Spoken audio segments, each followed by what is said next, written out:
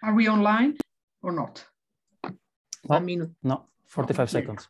Not yet, okay.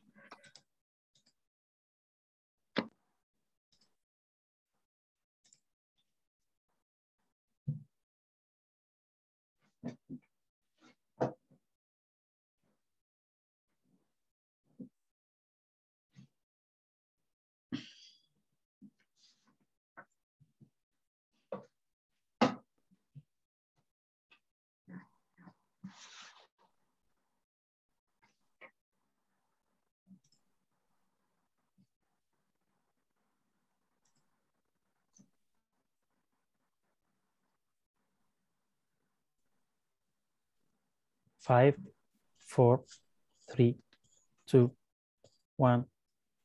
Roberta, the floor is yours. Okay, so welcome again to this peers lecture. So the special session on organized by the Papers in Regional Science journal. This morning, unfortunately, we had some technical problems which were brilliantly solved in the meantime.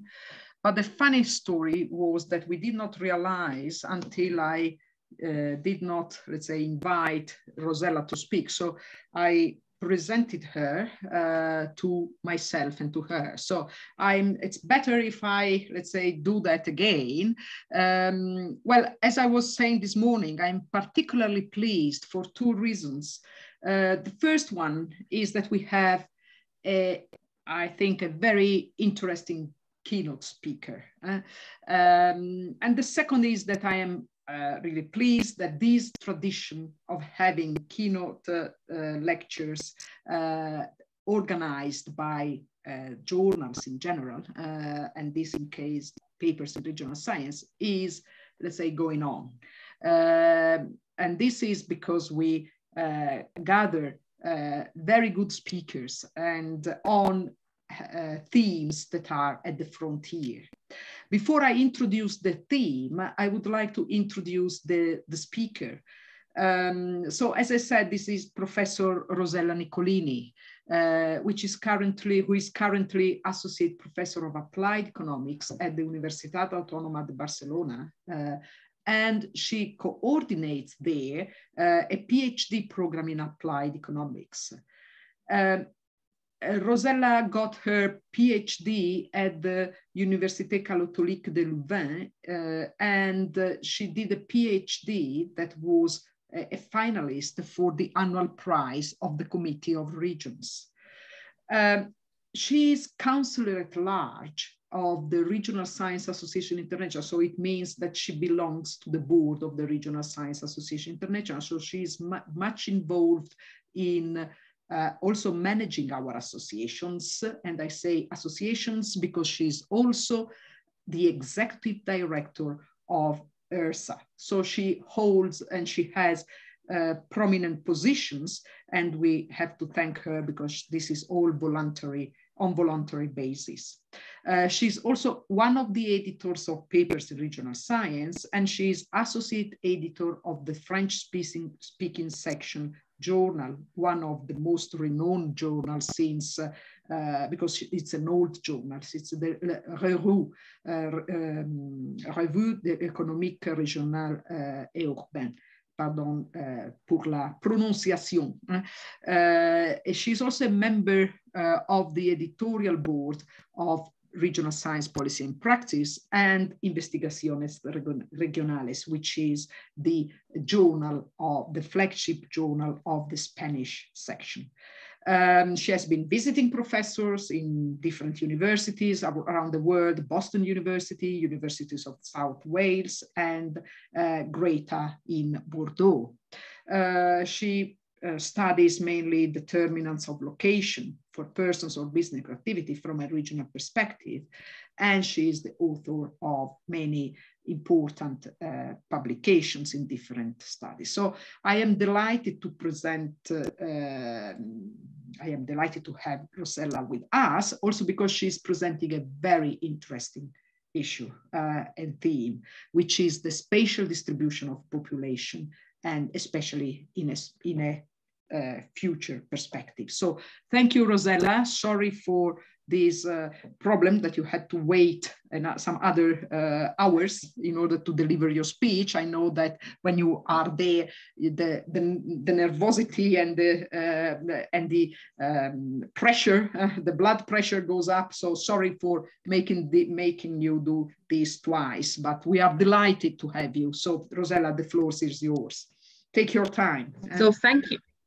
Thank you very much for having me, and sorry for the different problem we had this morning for the sections. Okay, so I try to do my best to I would say to be worth about your attentions, in particular for persons that join us this afternoon. So as Roberta said, my presentation is about something that I have been studying since a while. At this moment, I am sharing my slides with you. I hope that in a second you can see them. Okay, I hope that in a second it could be available. I'm making them full screen. Great. Full screen. So, that's fine. Perfect. Okay. Thank you. We are at the first yes, slide. Yes, very well. So in the presentation, as was saying, is about the study of determinants of population distribution. And this study about population distributions is about what I have been investigating with several colleagues, you will see. And so it's making a little bit the point, where do we stand? So what we know, and to which extent what we know will allow us to forecast, to have some idea what could happen in the future. In particular, why? Because population distributions and understanding why people decide to live in a specific place rather than another entails several consequences from social, economic, sustainability, environmental issues. And therefore, all these themes, all these, I would say, elements are fundamental, I think, for our society and for the general welfare. So the first point I would like to focus is why I am focusing on populations and not usually on just employment, which is something that is very, very well known in the literature. Usually we have, okay, what is important in spatial economics, generally speaking, is where workers go, what can be the interest or what is going on if we move, I don't know, an activity in another place. And this is extremely important, making this difference between population and employment, in particular, when we are referring to the post-COVID situation, which is exactly what I will touch at the end of it. Okay, so for that reason, exploring individual location patterns help in understanding which are the challenges of our society. I have just mentioned that I am focusing on population and not just on employment. Why? Is it relevant point, or is it just something that is a curiosity? I think that is a relevant point, in particular if we focus on developed society. I would say Europe, United States. And the reason is the following. If we look at, the pyramid of demographic composition of a worldwide population, these are data I downloaded a few weeks ago before they are updated. What we have is exactly that overall, the population, the demography of the population has a sort of pyramid shape. Not exactly well shaped, but anyway, what does it imply, this thing for the world? It implies, generally speaking, that this is a sort of sustainability in the intergenerational potential transfer. What does it mean? Usually, I'm not going into the details, but usually persons that are in the aged cells here usually benefits in a way or the other of support from the youngest ones, and in particular the one in the working age. So if we think to our, for instance, welfare systems, pension and so on, what happens is that nowadays retired people enjoy their pension because we have a sort of mass of working people paying for them and so on. The fact to have a standard pyramid like that implies that this is sustainable because the young generation are entering and then progressively this system can be supported. This is the world. if we move to Europe, what happens? This is Europe, but if I had to picture United States and other developing country, it's the same, okay? And if you go to this website, you can also check your country and check exactly the forecast for your country and, you know, have more curiosity about it. Anyway, when we focus on Europe, what we see that this pyramid shape is not there. I mean, we have this sort of a big bunch of working age populations that can well support, if you want, the benefits for the pensions and what else for aged people. But then the youngest cohort, the youngest generation, if we keep the same systems of intergenerational support, would not be maintained in the long run, because the new generation are quantitatively less than the other. Therefore, if we think about populations of employed working persons, what we can think is that something has to be distinguished and disentangled, because they are not exactly the same. And if we not just look at this graph, but we do at some numbers, if we look at the shares in Europe of population that is not working over the total amount of population, is around 41%, more or less. And if we are even more precise, so we take the percentage between the population that is not working, so younger people, less than 15, and population of people with more than 64, over the working age population, which is usually 15, 64, the percentage goes up around 56, up to France, which is really the maximum, which is 60%. Conclusion, which is the problem? The problem is that we are living in an aged society to a certain way. Numbers are there. And if we look at just location determinant for employees, or potential people searching for job, of any other persons that are active, we are basically focusing on preferences, or focusing on some issue on a very limited share of our populations. And therefore is the result we cannot be so enlarged, so general, and maybe we can miss something which is extremely important to understand exactly what society or what location requires, or what are the characteristics of these locations, what are the needs for some group of people, and therefore, you know, the questions and even idea can be exactly more extensive. So said that, to justify, I hope to convince you that working with population deserves and make a difference between population and employment is extremely important if we focus exactly on our society. What I have been working and what I feel interesting is exactly to look at the spatial dimension, and in particular look at the regional or urban dimension. What are the difficulties or similarity between two spatial approach? Itself, as you know very well, models and setting frameworks we use for regional and urban can be more or less, I'm not saying the same, but there is a nice definition in the book by Brackman, says that, is Brackman quote, that regional economics and urban economics for some dimension are fractal.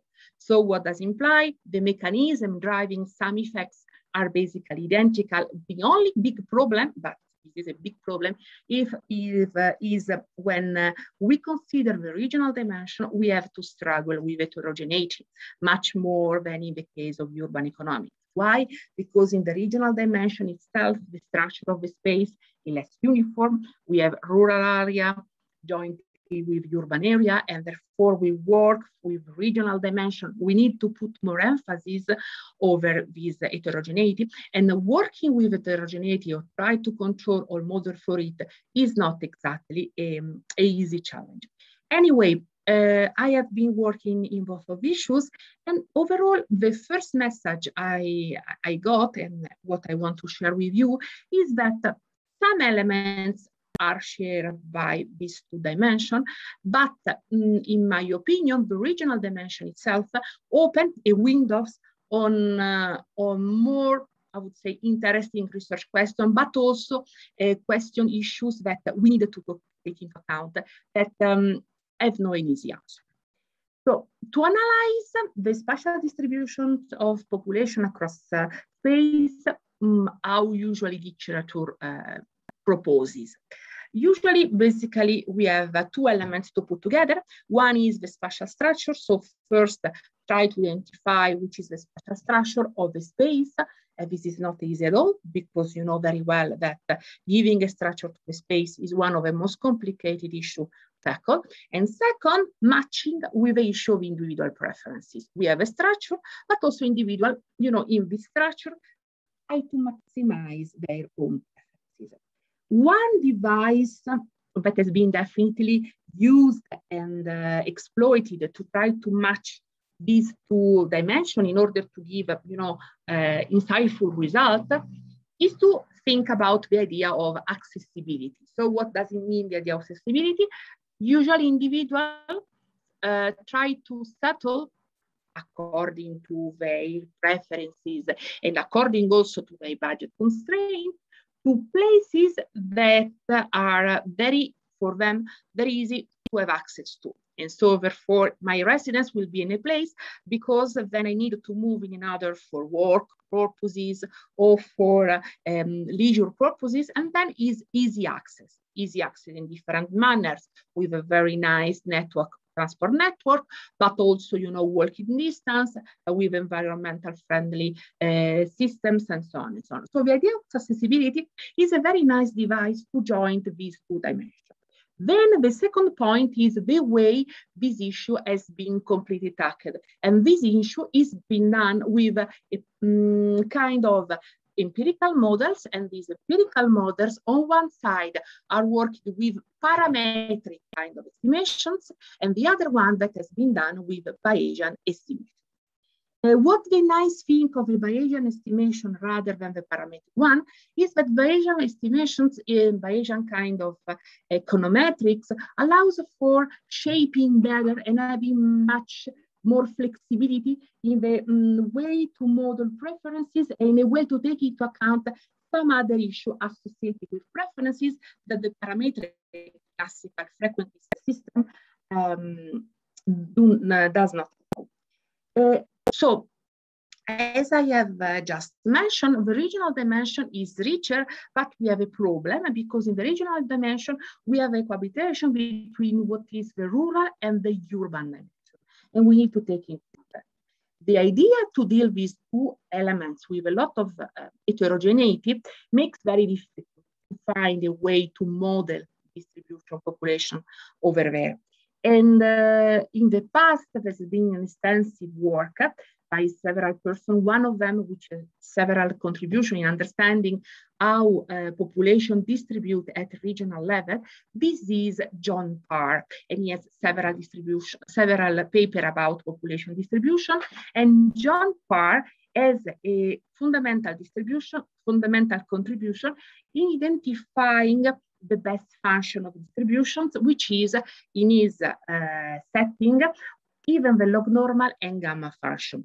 I'm not going into the details, but just to explain to you that both log normal and gamma are two kinds of functions that allow well to model inequalities inside each grid of spatial unity we can use.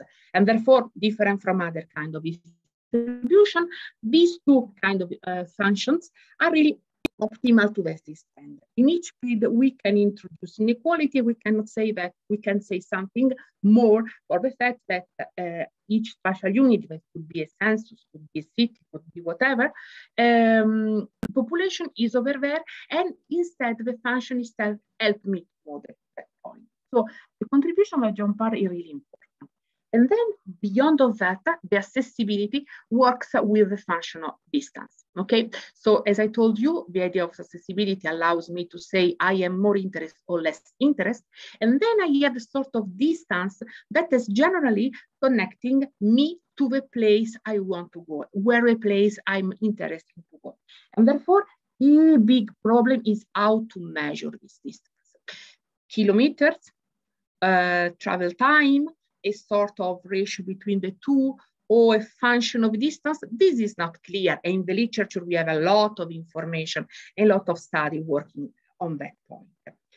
And then this has been, so the first 3 points I have here has been the basic kind of analysis that has been done, I would say 80s and beginning of 90s, but rather what really researcher was able to identify is that a distance itself does not help a lot to identify and being able to approximate the spatial distribution of population nowadays. Something more getting. And something more is associated with the preferences of people. And so maybe I am interested to live here because I have very nice bus stop close to me that bring me exactly to my place of work. But of course, I don't like this neighborhood, for instance, because, you know, the ethnic composition of this neighborhood is not what I would like to live in because I feel sure or because criminality is huge and so on. So other factors become important. And this is at the end of the 80s, beginning of the 90s. There is in this stand a very nice overview in the handbook by Giorgio Toppa and Itzenu in 2015, which makes this really a nice overview about other factors influencing population location, both a regional and urban dimension. And in particular, there are 3 important factors. One, income, education, and composition. Very important is that income and education, one can imagine that go jointly. Higher educated people can have more income. This is not taken for granted. Okay, the 2 issues are not absolutely identical, and therefore it's important. And the literature results are different when we work with income and education. And in particular, some contribution in which they join them sometimes are not exempted by some bias or some errors to be considered. This is what has been done, and then at the end of this 1000, there is a rising situation according to which we need to improve a little bit the way to model this interaction between distance and preferences. And this is some work I have done with some other colleagues. In particular, don't thinking of the distribution itself as a parameterization, but thinking of a distribution of population. And this idea of distribution of population starts from 2 important points. The first one is about the idea of considering that preferences works in the standard way of measuring them as in economics, okay? Association of preferences, idea of what I want to know. And then the distance from a place becomes a part of these preferences. And therefore, becoming a part of these preferences means that it enters itself into a movement, in a combination of factors that allows exactly to pick up some important combination between what is my idea of ethnic preferences with the distance. And doing that, what we are able to identify which is the idea of spatial segregations. So the fact to be able to make this story of distance, accessibility plus preferences make us exactly find out the way to be able to model or approximate the idea that places can be identical in terms of distance, but then the combinations of ethnic preferences are not exactly what they are taking for that. What we are also working, and then I will show you a brief overview, is exactly that working with sort of probabilistic approach, we are also able to introduce in our setting the idea of memory.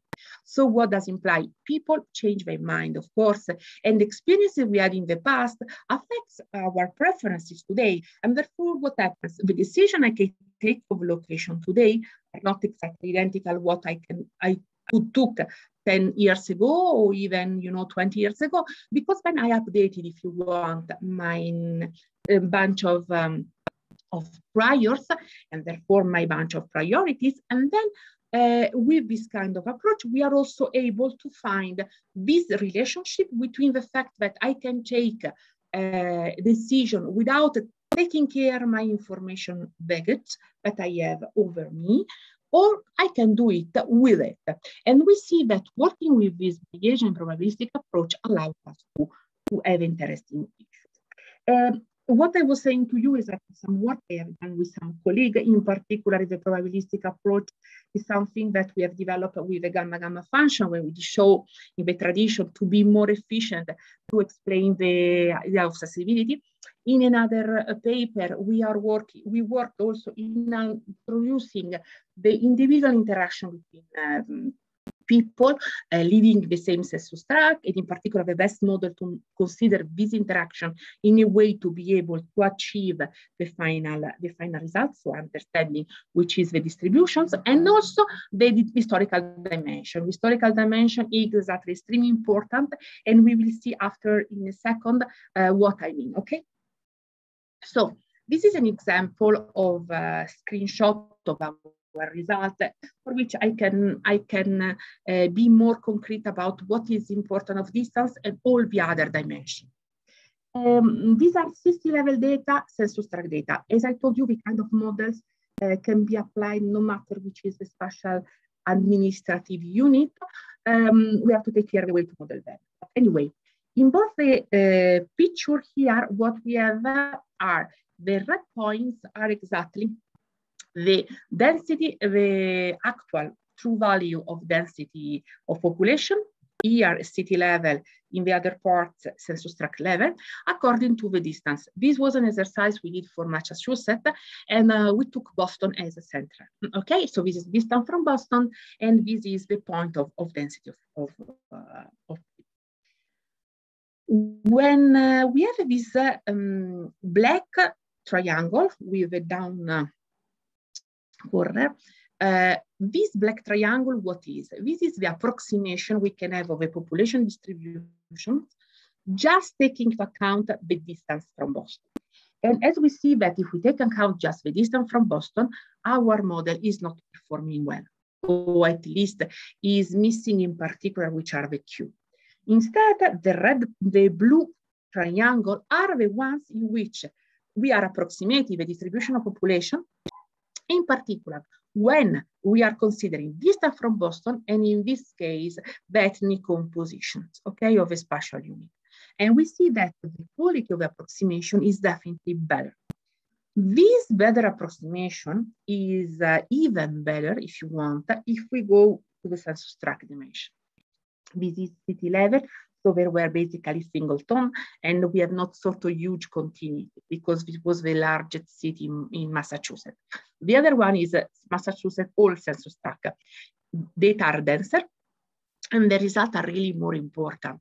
You know, because when we are denser data, distribution itself the distance from Boston itself is unable to capture, in particular, the 2Q.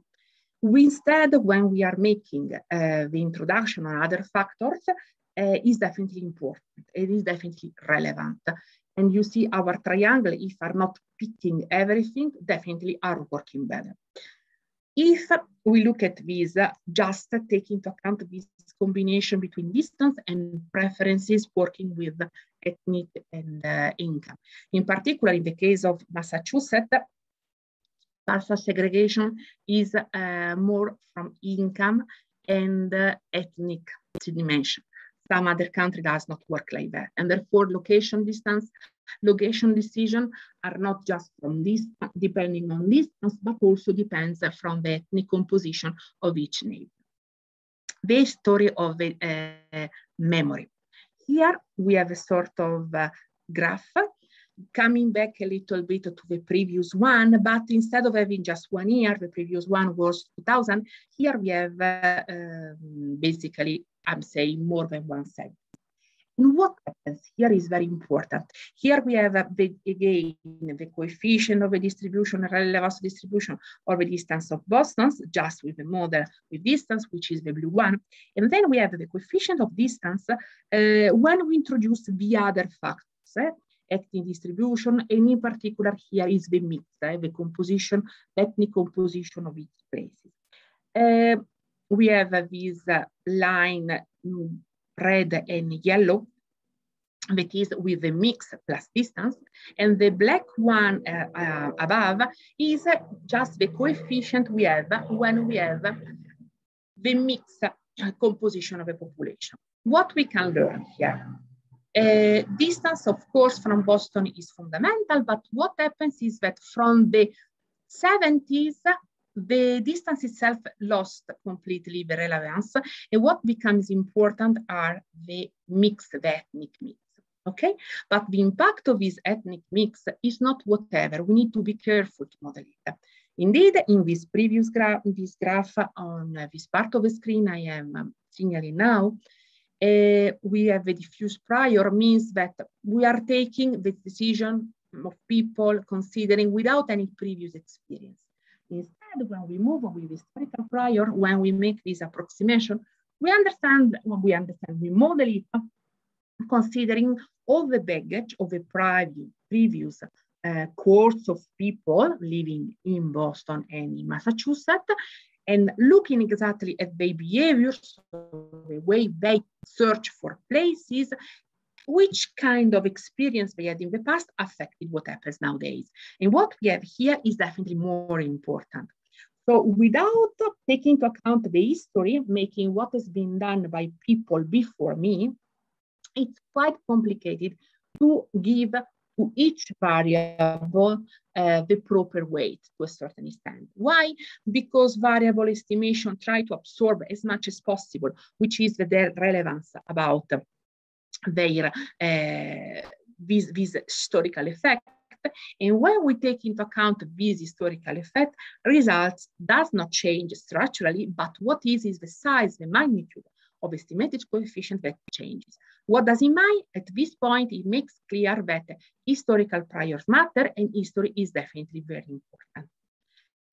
What happens when we move to the urban dimension? When we move to the urban dimension itself, the story is more or like the same, saying that we have a center, we have a sort of spatial structures, that could be monocentric or polycentric. We have advantages of working in particular nowadays with georeferences data, but again, acting from, I would say again, 60s, 70s, the spatial urban structure is not sufficient to understand the population distribution at urban level. We need to add something more. Let's think just nowadays how monocentric city in the US or in Europe has a completely different distribution pattern of population. I mean, is somebody that is searching for the downtown in Los Angeles is not the same that is searching for the downtown in other places, because searching for downtown implies to search for other, implies to search for, places where we have amenities, and when we research in downtown in Los Angeles, these amenities not. So this is different between which is Europe and Latin America, and in particular is completely different when we talk about the other potential places. Said that, which kind of urban model we can use to approximate the urban dimension? In particular, we have a monocentric model, and then we have the polycentric model. The monocentric model is exactly the standard model a la has been very well known and diffused. And then we have a polycentric one, which is the model started by Fujisawa, and then we have an updated version in the Phonometrica 2002 by Rosella. Also, when we work with urban dimension, we have parametric and no parametric issue, we have spillover, proximity, we have georeferenced data as well that make things very important and, very pointed out, which are extremely important. And then at the end of the day, we have even at urban level, the possibility to work with area, district, or neighborhood. We, with some colleagues, did an exercise for Barcelona because we had the possibility to work with Barcelona, in particular over time. And what we observe is a very nice, again, very nice issue. The same we had at regional level. This is the distance from the core of Barcelona, which is Plaza Catalunya, and this is the price of urban land.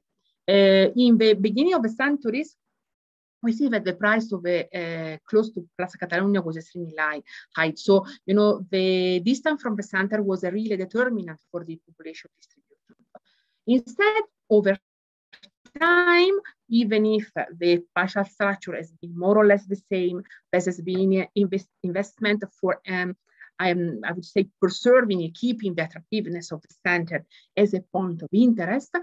So no matter what happens in that distance, the attractiveness of the center is basically down sloping. And nowadays we are really, there is a difference with respect, small difference with respect to other areas of the town, but it's not so huge everywhere in the beginning. Why? As usual, for the instance, for the entry of some preferences associated with ethnic issue as well. So Barcelona over time experienced a very huge entry of immigrations with people more qualified, less qualified, depending what has been the story, the wave of migrations. And of course, then starting from them again, here we have a picturing of the preferences to settle close to the center, therefore the idea of accessibility, according to different group of people, and we see that are completely different, okay? Also in Barcelona, the difference is not rather ethnical, but in income, difference in income and education. But anyway, you know, as I told you, the model of US and the model of Europe is different. And even here in Barcelona, you know, in the recent times, we have these very different preferences of people to locate. And in particular, this different exacerbated in the 2000, which was the year in which we had much more migration, different group of migration, then coming to this point of today. That seems there is a sort of convergence. So what we know, so what literature tells us? Literature tells us the two issues in my view, and then we can discuss the methodology, data, and so on. First issue, is true that accessibility is a nice way to model, okay? And second, depending which part of the world that you are referring to, you can have interest in locating in a place in terms of, you know, be closer to people, your same income or same education, or in other place, be close to people belonging to the to your ethnic group, belonging to your ethnic community. This is the standard issue. And this is what has been done up to now. Now, after our friend COVID, what changes in the way we are working and the way we are thinking of? So in order to introduce this second part and this part of reflection of the issues, I would like to invite you to contribute to that point. And here we have a really small question. I would like you to answer in the chat. I would like to ask Roberta then to read me the chat if I am not able to have access to it. So, you know, as I told you, what I told you just, you know, up to now is what is being done in the literature and what is being done now, and say that distance is important, but also neighborhood are important kind of neighborhood. I also told you that memory important a lot because you have preferences that are built over your past. Okay, nowadays, after the big shock you had, we had, not just you, we had, what are your preferences? I mean, which are the features that you like the most in the moment you have to choose to the where to live? Okay, thank you. Can you reply? Can you send it by chat so that we can? Okay, so some answers: the closeness to center to my workplace, green area and silence, tram line.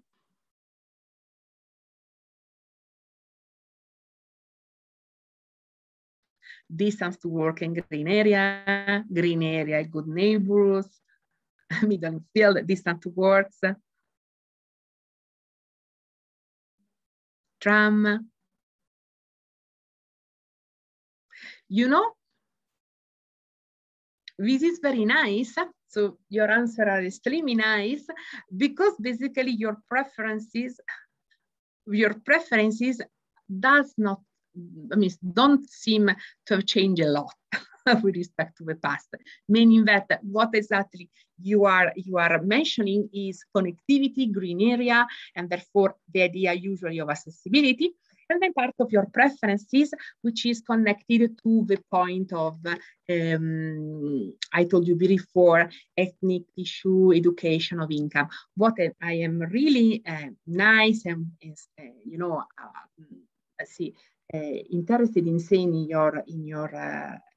your preferences is that the you know, segregation in terms of ethnic or income or education does not appear anymore, right? I see that there is a much more concern for green area and for, you know, spaces you can, you know, be close to your friend or be close to your places in which you are, you know, feel more comfortable. But what has been done up to now in the literature is not an issue anymore, okay? And this is exactly the problem to a certain extent, or the challenge we are called to face. Why? And, you know, if I am basically reviewing what has been done up to now, is that there are several Rosella, 5 minutes so that we leave time for discussion. For the discussion, of course. So we have, technically speaking, several contributions that has been done, in particular looking at the urban dimension, what has been the consequences of COVID. But again, these consequences of COVID does not work with population itself, work with employment, focus on employment. So there is a paper by Barents and co-authors that, technically speaking, look at the monocentric model, and what they find is that because of COVID, at the center of the city, the demand of office space will drop, and instead we increase demand for much more housing rooms. The center become less attractive as business center, economic impact. Then there is a study about the job loss, in particular, the job destruction versus working from home. So people that are not able to smart work basically are taking, I would say, the challenge to have the sort of ancient model of working, so going to work daily and so on, no possibility to work for remote, and therefore there will be a little bit of preservation of their jobs, let's call it that. Instead, in the case you can have working from home, then the kind of job can be to a certain extent distracted in the city, created elsewhere, and therefore working at remote distance. There is also an issue about gender dimension, but still working with people and employment. Why? Because, you know, it seems that the preliminary study, preliminary evidence, working from home implies that women can combine better the professional and private life, and therefore it's a very nice solution to that respect. But instead, we are still with working people. And, you know, the questions about the opportunity of keeping this kind of setting, still working with, you know, the fact for distance can be something important for moving to some rural environment or environment that are not very close to the city, and therefore to a certain extent having savings or in terms of renting, because, you know, if you move far from the center, usually we have less income to devote to renting. But of course, if the demand for places far from the center increases, then there will be, of course, an increase also in the rent over there. And therefore, we have this point. Even if, you know, usually studies say that working from home will not be fully work from home, on average, at least 20% would be full work days on place, okay? Of course, what is important if we move to this kind of development is improving commuting, railway systems, and therefore problem of eventually congestion. Imagine if you commute the day you have to go to work and everybody is doing the same, there will be plenty of congestion. And also the debate is about the face-to-face population communication. But everything you have here is everything that focus on employment, but not on population. And in particular, if we work on population, problems are completely different. And so if we look, for instance, at population, I was just thinking or having a look at some contributions, what is the needs of this kind of people? But first of all, the accessibility to basic healthcare system. So, you know, it's relevant. So the problem is exactly for this group of people, the city, how to transform post-COVID, given the potential way to be, the potentiality to have access to qualified healthcare system. And in particular, in the case, sometimes means of transport has to be adapted, because if we think people with probability of mobility and so on, the standard, you know, tramway, busway, and so on cannot be used.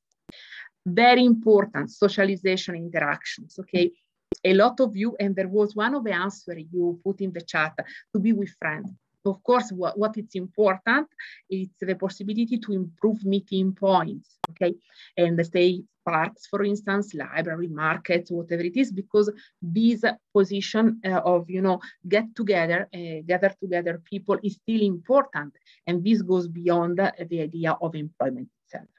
Then one point, one drama at human level is the problem of gentrification. That experience in particular places that was,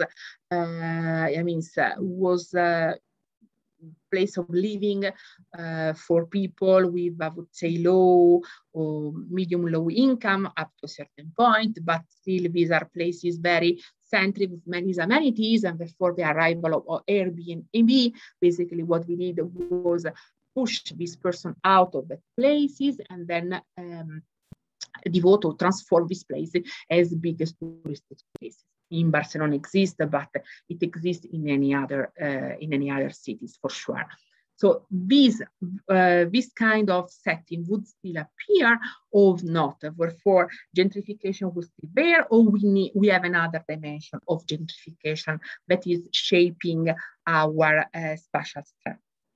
But what is sure is that what we have learned up to now, I don't know why I have no particular feeling could still hold. In particular, the having ethnic dimension. The ethnic dimension is something very relevant up now, but nearly in the future, could we still have this problem of ethnic dimension, and therefore try to, to close settle to people belonging to my ethnicity? And this question is relevant in particular for places outside European Union, in particular in the US or Latin America, that are places that are suffering more from that. If not like that, spatial segregation will still exist. So spatial segregation means a group of people living in a specific places and group of people sharing some features. So would our city or would our regions transform in places in which we have a sort of clustering of workers or clustering of aged people or not? So our spatial segregation will be definitely different. And finally, I would say the fact that cities are expected to become more environmental friendly, definitely. But of course, if you become environmental friendly, sometimes this is a cost for accessibility and mobility, in particular, person with reduced mobility. There is a huge debate, in particular at urban level, with this spreading of use of bicycle and the creation of these bicycle ride spaces. You know, with the massive use of these bicycle spaces, usually in particular aged people are complaining that there is no clear direct access to their places. So if they have to take a taxi, maybe they have to walk around because the taxi cannot stop in front of their door. Therefore, you know, accessibility still is important, environmental friendly transformation still is important, but of course the request for the for the group of people that are aged people are different from the one that are for people employed. Okay, so as I was telling you, this part is just more questions and doubts and problems I think we have to think about from a research viewpoint, in terms of policy viewpoint, and we don't have any specific, I mean, in my view, at this moment, we don't have any specific view about that. And what has been done or have been said up to now, unfortunately, refer basically to employment, which is definitely important, but we see, as I show you with statistics at the beginning, employment is important, but for our society, also the rest of the other group of population is still very important, and I think we should take care of them. Okay, so thank you very much. Thank you very much for listening to me. And I am, eager to have your reactions and, open a discussion with you. Thank you. Thank you, Rosella, for this very interesting and stimulating presentation. As you know, you can put your questions in the chat, or you can also ask to be part of the participant, but I can, and then speak you send a message to the host of ERSA. Otherwise you send, here we have Isabel Thomas, who is asking, in traditional human geography, location also matters, physical geography, seasides, mountains, environment, climate. Did you consider this for preferences in your model, and how far this also modify your future models? Thank you, Isabel. Thank you, Isabel. Yes, so in the literature, also in the previous model, when we built the preference, the function of preferences, the idea of close to the seaside, mountains, close to amenity, generally speaking, is still there. And this enter, as you can imagine, as a sort of parameter that shape a little bit the distribution of the function. Okay, so it's still there, definitely. The future, I don't know, for sure, I think for the future, there could be this important dimension of being close to the seaside, of being close to the mountain, but also to the lake. And these, I guess, will have a different way for the group of people you are referring to. So if you have an employment, maybe, if you are an employee, maybe this kind of priority, it could be important, but not. But if you are, for instance, an aged person, maybe you can have more than that. So in the future, I think that if up to now, this kind of factor could be considered as a standard factor inside and sort of put it the same weight for any kind of person or group of persons you are referring to, for the future, I think we have to make a discriminate a lot, in particular with a group of like that. Yeah. There is also I was the thinking as climate change in its consequences. Yeah, this will definitely create a difference. I also have, if I can exploit my position, I would like to ask for a clarification and a question, a doubt. When you said that the center of a city has a lower you have shown that clearly, and this is absolutely fantastic, that you, over time, the importance of being close to a city center with respect to other is less pronounced.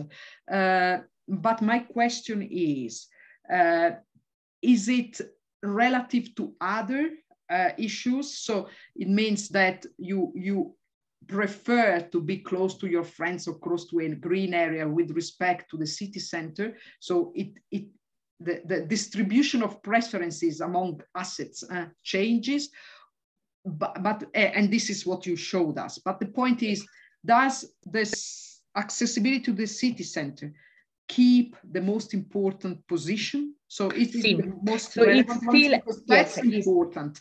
And it's important because we don't throw away all the theoretical urban economics models from Thun and Alonso, Fujita, and so on. Because if you arrive to say that the city center accessibility hasn't got any farther, it's main role. It's crucial. Problematic. Yeah, that was my first point. Second is yes, just sorry, Roberta, just to clarify, maybe I was not clear. Yes, so it's in relative terms. So the distance is exactly still the relative most important determinant. In the problem terms, exactly, the problem is that the size, that usually this is an elasticity, okay? Yeah. So the size of this elasticity basically drops over time because other elements become more and more important, but not so important as the distance itself. And the second point is when you speak about the differences between population and employment, you clearly said that these have to be kept separate because the preferences, the location preferences are different. So they, however, by looking at the location preferences that you listed for population, of course, they have, you claim there has to be an accessibility to, for example, health systems service, and the services, of course, but these are in general in the city centers. Right? But yes, in Europe. So again, we are there, and also leisure time. No? So you need, of course, if you are old, but in any case, you go to restaurants and probably you are much more, you can spend more, you have higher income, so you go to most, let's say, expensive restaurants that are in the city center. So I wonder where really this difference is, because employment is also looking for central locations. So sorry, that's my point. No, but it's a great question. Indeed, it is a little bit the point. So up to now, so before COVID, let's call it that, the preferences of the old people and the preference of worker could be basically identical in the sense that one wants to go to the city center because it's the connection to leisure and whatever it is, and the other because there is a very good healthcare service. So from a technical viewpoint, it was easy to put all together because from a technical viewpoint, when you put the preferences, I want to go there. I want to go there. I don't put the difference why you don't go there. If you want to go there for leisure or if you want to go there for work, no problem. So we have these associations of preferences, which is where one important technicality you have to take into account when you model your preferences, that all your group go in the same way. Nowadays, it's different. Let's put a little bit in a caricatural way, it's not like that. All the people want to stay in the city anyway, because, maybe they have delivery home service for, the shopping. And if you go to the countryside, they have not to be delivered, they shopping. So they want to stay in the city for them because they have lower there. What happens to worker? Worker now can have a different perspective. Maybe the city center is not so interesting because, for instance, they look for more housing rooms, for instance, and therefore if they stay in the city center, they are gone because it's very expensive. And maybe they go out, and they may have a preference to locate elsewhere. And so here the point, so after COVID, the fact that we were considering now population and worker, let's simplify but exaggerate like that. Before now, population and worker, population employment in preference dimension, more or less it was the same. They go to the same place. Great. Now I cannot take for granted that. So I cannot take for granted that because one maybe have an interest in going to the center, still keeping over there. The other one, yes, maybe I want to go to the cinema once a week, maybe, but it's not my priority. I can also want to stay in a place, in a green area, in other. So when I have to work with preferences, I cannot put them in the same model. I have to model with two groups with two different preferences, of course, and then relatively check about that. Okay, so we have other 2-3 questions and then we stop. Okay, in demography,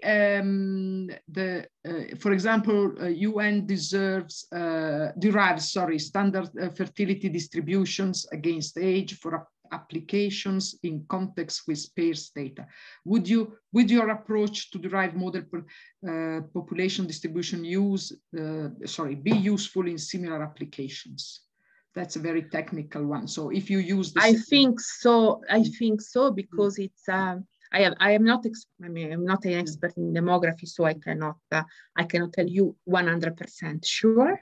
But I guess so, because it's a probabilistic function, a probabilistic distribution. So it's a matter of shape, the parameter of this function, but of course it could be. It could be. Then another question is, are there approaches that measure accessibility of a region in absolute terms, i.e. density of transportation network service availability, rather than in relative terms as distance from a point of interest? You can, so these are in relative terms, as we were saying, picking up that the distance from Boston is the most important one. You can transform it into absolute term, no problem at all. The problem is if I have absolute terms, the problem is that the relative terms allow you to have a spatial structure behind.